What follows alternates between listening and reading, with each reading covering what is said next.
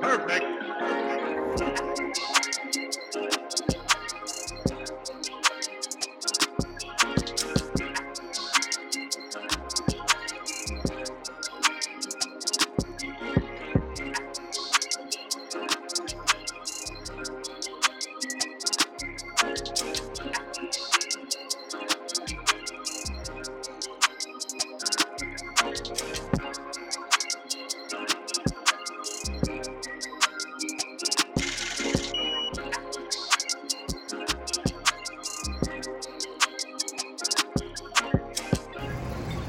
All right, everyone, welcome back to another episode of Up in Air.stream.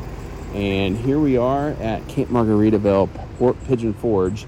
Gonna pan around here. We got another rig coming in, getting parked. Very glad that I'm recording them. And that's our setup there. We're gonna do a little bit of a walk around here at the campground, and as we did last year. And as you can see, there's the building. So this is our second year here at Camp Margaritaville. This is site 12 or 012, and we'll call out the sites as we walk around here, also to give you a reference as we talk about different aspects of this campground. So like I said, second year here at Camp Margaritaville. This campsite opened up in February of 2022, and we are currently in July of 2023. So this is part of the campground that we didn't really cover very good in our first video. We didn't actually come up this way very much, but this is where we're staying this time. So that's why we're starting off here instead of down by the pool. So over here on the right is 016. And this is currently Sunday, so there is quite a bit of folks that are coming in, as a lot of folks that vacated earlier in the day as they need to be back to work on Monday. So here is 018 on the right. And so our thoughts this year on Camp Margaritaville, Pigeon Forge, is that they are definitely doing a great job of building on what they have here. They did complete their lazy river, which you'll see some footage of that earlier in the video, some B-roll of that. We're down here at the end of the lane, and we're looking at the pavilion down here, which is a nice place for people to meet in the morning for breakfast, and also kind of walk your dog down here away from everybody else, because there's a lot of grass down here. We've stayed here from Thursday afternoon until Monday morning tomorrow, which is when we're checking out. And it's been a great stay. It's always a relaxing time here in the beautiful scenery, the Smoky Mountains here in Pigeon Forge, Tennessee. And this is our view here at the end of the lane. And then panning around, there's the lodge. So the unique thing about this place is that, in fact, it is a RV resort and also a lodge, and they do share the amenities between both, and you can have access to all of it. Really, I don't think there's any difference between staying in the lodge or the RV resort. If you look down there, you'll see the lazy river. That is new this year in 2023. It was being constructed in 2022. And some of my criticism of the place in our last video, if you look at it, which will be under Triad Expeditions, but it is linked to our same channel here, is that basically they didn't have enough staff. It was a little bit post-COVID, and so that's understandable. I think it's a lot better now. I think they've done a good job of getting some good staff for the facility here, and the place is nice and clean. There's people to help you when you need help. We had dinner, and I'm all over the place on this, but it's really going to be like when I think of stuff, I'm going to tell you what my thoughts are. So we had dinner last night at the bar, and the food was really good. We had the fish and chips, and the fish and chips was like $20. But I tell you what, I'd pay that at the local bar for what we got, because we did get like 4 big, large fillets of food. and a large plate of French fries, and it was good. I mean, I always say that I judge a place by its fish and chips, especially places that claim to be an English pub. And so I would definitely have put those fish and chips up against any of that.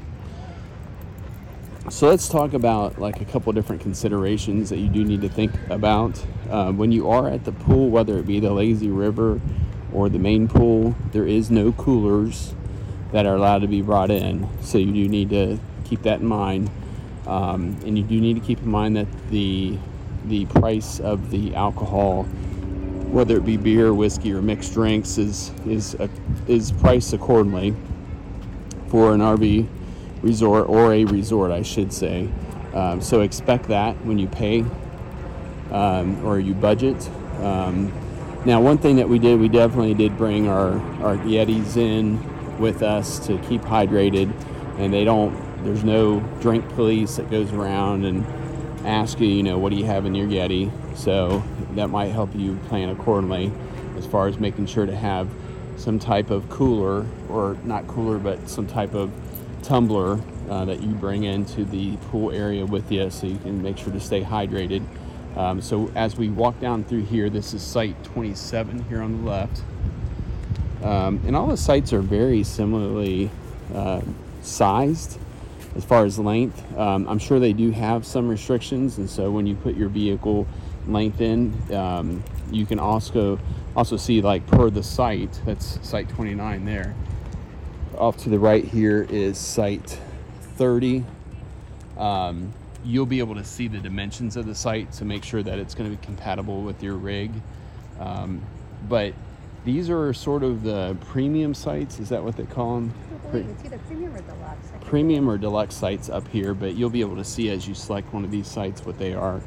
And then they are a little bit tighter as far as like distance between the sites as we go down the hill. So I'm not sure if we're going to make it down there or not before we run out of things to talk about. But, like I said, we kind of covered that area a lot better than this road here last time. So if you want to see those areas, definitely check out our previous video. I did a pretty good walk around with all those areas as we were staying down further. This is site 38 here on the right. And these sites are kind of cool because they do back up to the hill here. You don't have anybody behind you, so that's kind of nice. You just have your two neighbors on each side. Yeah, they're big sites. And then they're pretty big sites with lots of yard. That's site 40, as you can read. And then site 41 is going to be here in front of us. Definitely, the facilities, as far as the bathhouse, we don't utilize them, so I can't speak directly, and I wouldn't be able to film in there anyways. But they look clean, and everything is nice and new, so that's a good thing. As far as what road this is, that's site 3 there on the left. And actually, I don't see a sign now, but they're normally, I had problems with this last video, so you can go back and see where I had a problem with pronouncing the Adirondack way. As soon as you come in, the first As soon as you come in, it'll be the first right. So down there is your check-in office, and it's nice because you got your 3 lanes here to get checked in, so you can kind of stage there, get out. This office is also staffed 24 hours a day, so that's very handy as well. We did get some ice. You may want to buy ice before you get here, not because their ice is somewhat overpriced, but just because they really just sell like small bags and not the larger bags that you may need to fill your larger coolers. So like a small bag was like $4 for a 7-pound bag, and I just didn't really want to buy 2 of them.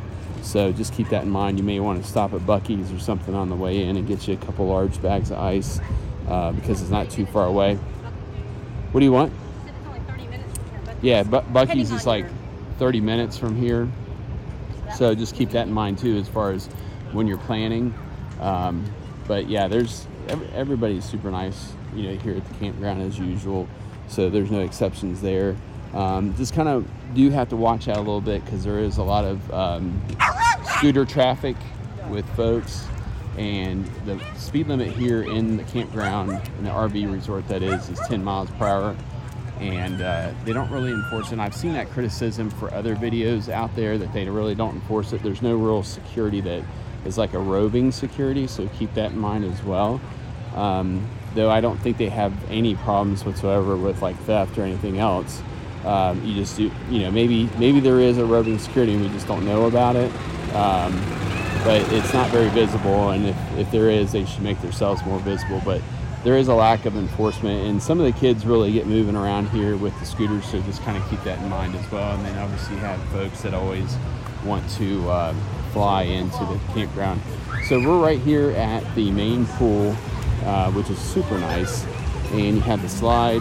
They do have sort of a lifeguard on duty, not really, because all he's paying attention is to make sure the kids aren't going down the slide at the same time. And then one of the bars that they have is directly back there in the corner of the pool area, and that's actually where we had dinner last night. And folks in there were super nice. Fish and chips.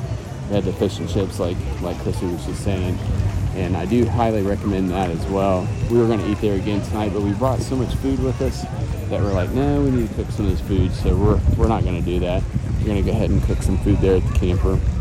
So moving along here, in case this is the first video that you're watching of this campground and resort, they've definitely decorated more even. Supposedly that is Jimmy Buffett's one of the recording studios, which is that little Air.stream sitting there that he had recorded some of his music in, which I find kind of interesting. But there's a little placard there that gives you the history of that, and you can see folks as they're coming in there to the RV resort. Just really nice how everything is really nicely decorated. One of the additions that you'll see here also off to the right is the pickleball court. They were building that last time that we were here, and they did a nice job with it. We don't play that, so as far as comparing that to other pickleball courts, I can't really tell you if it's better or worse or not as nice, but it seems like a nice place. So. All right, so we're gonna walk through the lobby here. One of the jokes between Chrissy and I is like, it is absolutely non-stop Jimmy Buffett music, and if I could say like that would be something I'd be a little bit critical of. I won't talk about it too much because we're walking through the lobby here as we go down. The lobby is super nice. All the decorations, we enjoy it because there's a lot of Air.stream things, here on the wall. As you can see, the art there is Air.stream. And then, actually, let me make a left turn and go down these stairs.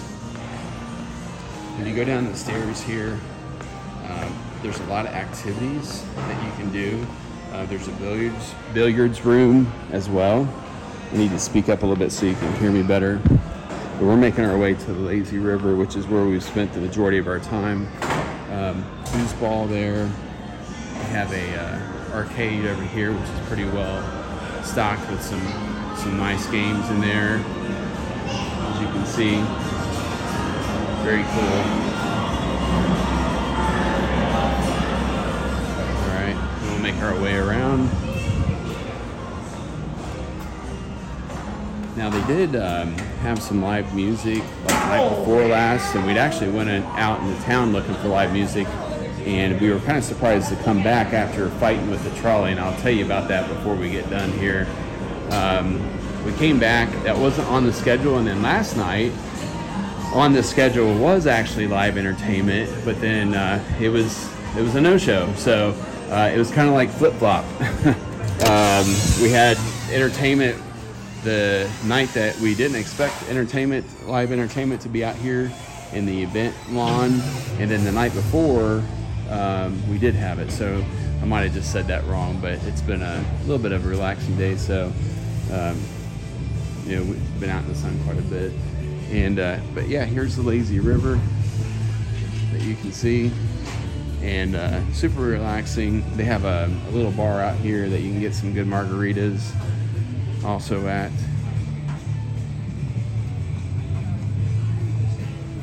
Right here, as you can see it. Yeah, pretty nice.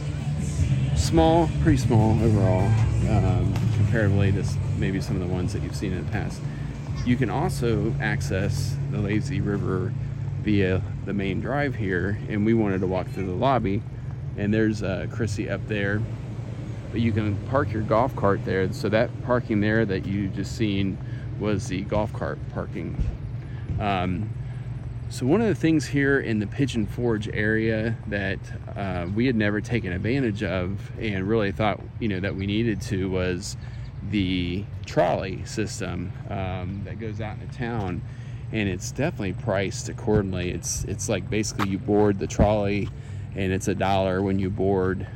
They do not accept anything but dollar bills, so if you got a 50, you're out of luck. You might as well step back off.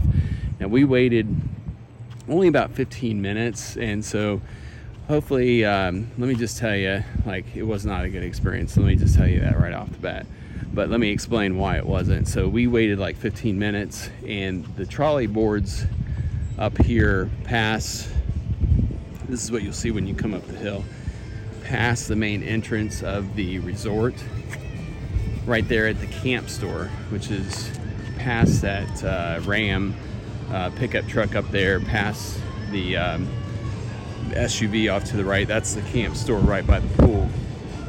And so when it showed up 15 minutes later, and it's about a 45-minute cycle to give and take, we figured it right. But then we got on, and at least the driver was nice enough. He's like, we only had $1 and then a 50, and he's like, don't worry about it, just go ahead and get on, because he knew he was going to be dropping us off like literally 2 blocks down the road. And then you have to catch a different trolley to go to where we wanted to go, which is a common stop around here, which is called the Island. And we never made it there because we actually got to the second stop where we were supposed to pick up our other trolley, and it was 45 minutes at that point in time. So we'd been basically on the road for like an hour already, waiting on the trolley system. So I'll just say, like, as far as the trolley system goes, unless you have no transportation whatsoever, Ubers are not really available in this area. Definitely just drive your car. Just go out in traffic, deal with the traffic. Do not even bother with the trolley system, because you will be way prolonged in your evening, and who knows what time you'll be able to get back. So yeah, it's in my opinion, trolley system is a huge fail. So don't even bother. We ended up just leaving the trolley stop and walking back home, back here to the campground. So if that tells you anything about the trolley system. So, all right, well, Chrissy, did you have anything you wanted to add? We talked about the food, campground. I told him about the trolley system. Anything else? Nothing else. No? All right. Good trip. Yeah, it was. Yeah, definitely a good trip. So I'll flip this around here. Actually, I want to spin around and maybe hit it once and get it to spin around. Yep. So, all right. Well, appreciate everybody watching this latest episode of Up in the Air.stream Still trying to get used to that name. Hopefully this was helpful for you. Like I said, if you want to know what the other spots, the other locations look like, definitely check out our video from last year, and make sure to subscribe and like this video, and put any comments that you have, or maybe experiences that you had, in the comments section. And we appreciate everybody watching. Take care, be safe.